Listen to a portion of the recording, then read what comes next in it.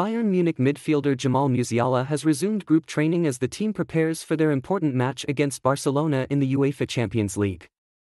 Musiala's fitness has been a significant concern for Vincent Kompany's squad as he has been dealing with discomfort in his hip. This issue kept him from joining the German national team during the recent international break, and it also caused him to miss Bayern's last Bundesliga match against Eintracht Frankfurt, as well as their upcoming game against Stuttgart. Despite these setbacks, Musiala is eager to return to the pitch and play against Barcelona. His determination to participate in this crucial European fixture has led him to train hard in hopes of being fit in time for the match. However, it is important to note that while Musiala is training with the team, there is still uncertainty about whether he will be able to play.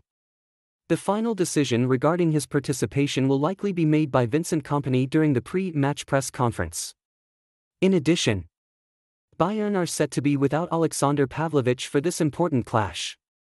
Pavlovic recently underwent surgery after suffering a broken collarbone during the match against Stuttgart. He was injured early in the game, just 5 minutes in, when he fell awkwardly after a challenge.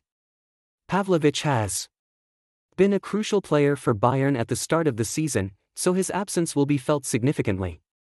As the team looks ahead to the match against Barcelona, all eyes will be on Musiala and his recovery. The clash promises to be an exciting one, and Bayern will need all their top players available to secure a strong performance in this high-stakes tournament.